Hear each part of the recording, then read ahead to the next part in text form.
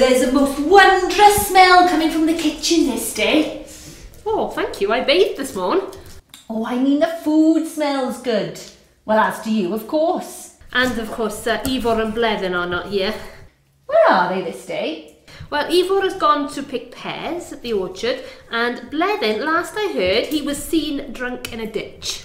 Oh, that does sound about right. Were he cutting up to a duck again? Nay, it was a large cabbage this time. What is it that you're cooking this day? Well, the mistress has been looking much into what she can eat that will make her well. Oh, she's had many a physician come to see her.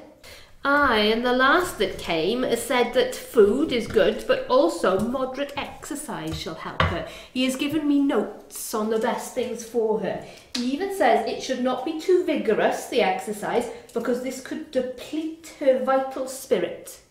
Well, I shall rarely see my lady stand up, let alone exercise. There are many servants who have been talking about this physician that came to see the mistress. Aye, well, he thinks that moderate exercise equally distributes the spirit throughout the body. Well, I heard that this doctor said that exercise is good because when you're sweating, you open up the pores and all this sooty vapour or some such comes out. And so that's why sweating in a fever is good for you. And I was thinking, Blevin, he would do really well in a fever because he says he's always sweating. Aye, it is true, and I'm the one who has to put up with him wearing naught but an apron in the kitchens. Oh, I do feel for you, Anne. I always try and avoid the kitchen in those circumstances. So what did the physician say then was good for the lady to eat? Well, there are many things that she already has. So good wheaten bread was one of them. Also, he said white meats, fish, a recipe for oysters he recommended the most. Said oysters roasted on the embers and taken with oil, pepper and the juice of oranges provoke appetite and lechery. The recipe goes on to say they must not be eaten in those months in pronouncing want the letter R. Oh, but oysters are but a poor man's dish. What of butter and cheese? The mistress still has to eat those though, does she not?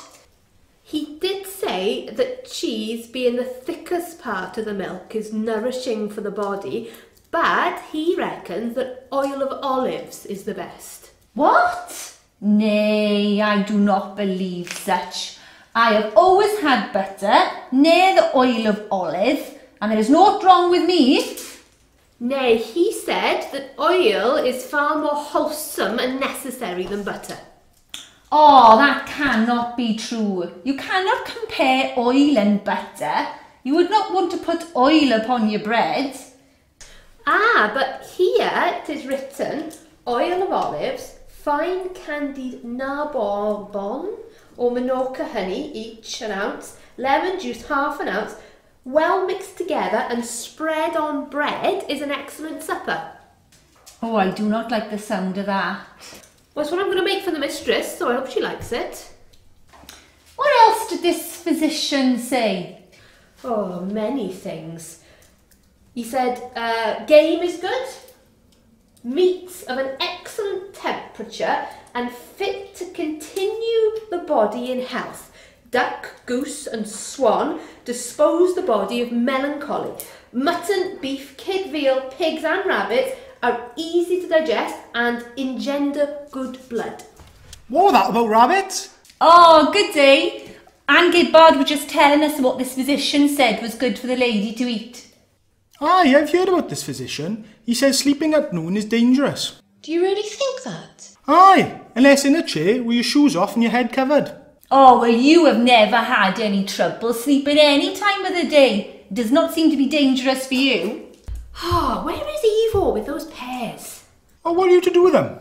Well, this physician has said, really people only eat fruit for wantonness, a whim, a fancy. He said the French eat fruit as a dessert, which is unnatural. Oh, but the mistress is a liking of all things French. Aye, But he did say some fruit is good for the blood. Pears taken with old wine after a meal is good for the mistress. Oh, and too much fruit could cause green sickness in women. Aye, and windy humour in men. I am sure the mistress were glad to hear that wine is good for her. Aye, she were. I also asked the physician as he was leaving if there was anything he could recommend for Blevin when he's been down to Cardiff testing the wine for the Colonel. Oh, aye, and what did he say?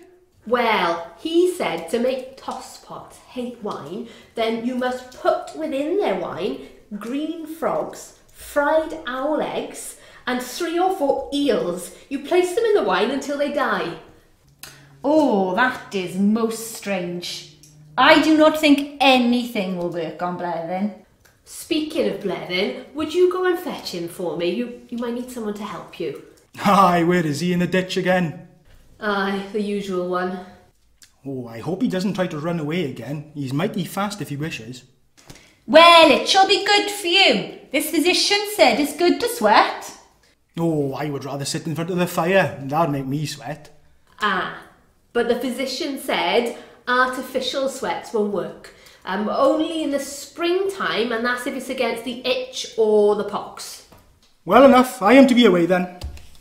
Ah, now if you're sure winded as you run, the physician said, use loud reading and disputations, your windpipe will be extended and your pores will open.